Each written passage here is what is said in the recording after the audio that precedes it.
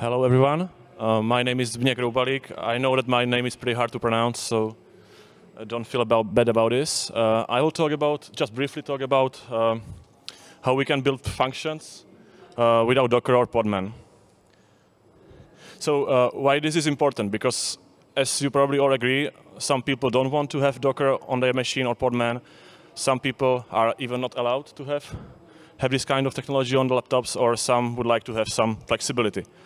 So before I go, I will just quickly give an overview of functions. I suppose you learn all the good things from Lance's and Mauricio's talk, but just to highlight some things. So basically, we are using the kn-func plugin to drive the functions, and the main thing is that the container images are being built by build packs. So this step requires Podman or Docker on the developer's machine.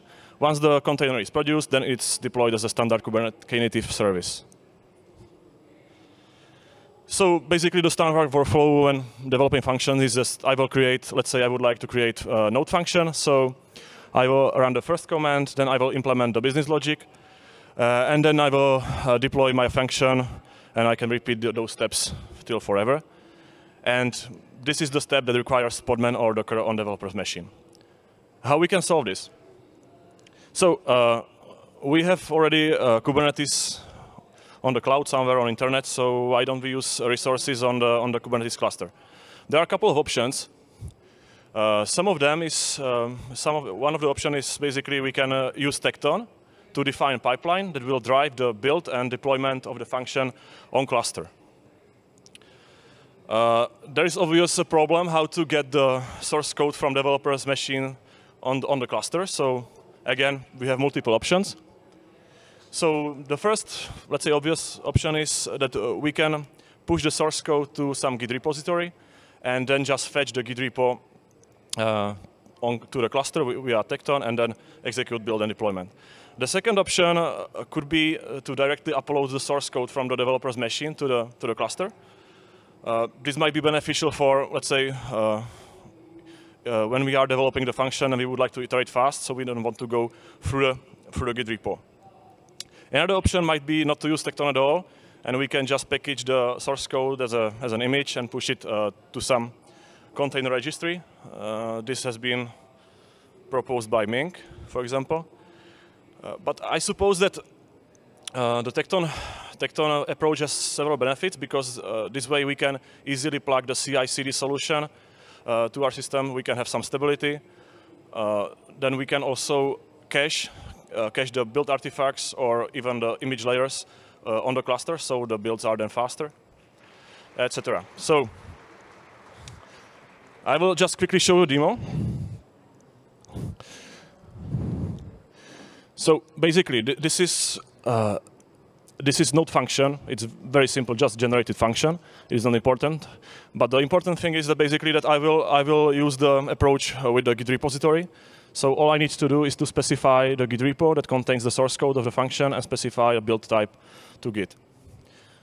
Because we have limited time, I already pushed the source code to the Git repository. So all I need to do is to execute the deployment. So I will just write func deploy. And as you can see, it starts doing something. I will go back to my presentation, and this diagram might help us understand what's happening under the hood. So basically, that guy on the left, that might be me, or maybe you, or some other Docker hater. So the func CLI then creates all the resources for me. So basically, it creates Tekton pipeline with tasks. So there are 3 tasks at the moment. So first task basically clones the repo and stores it on the persistent volume that's been as well created for me. Then I can execute the build packs task that will build the function, build the container, and store the image digest. And finally, I can use this image digest to reference a container in my container registry and deploy the function as a Knative service. If I go back to my pipeline, it's still, as you can see now, it is deploying to the cluster. It is running on Minikube on my laptop, so it might be a little bit slow. Anyway, so this is the approach with the Git repo, and if we would like to use the direct co-upload, we can just change the first task in this pipeline where we can implement some, let's say, basic receiver application that will wait for open connections. And then we can, from the developer machine, we can open a connection to this pod and basically copy a diff of source code or something like that, and then execute the build again and deployment again. Okay, so let's see if my function has been built. So as you can see, my function has been built. I'll just quickly check.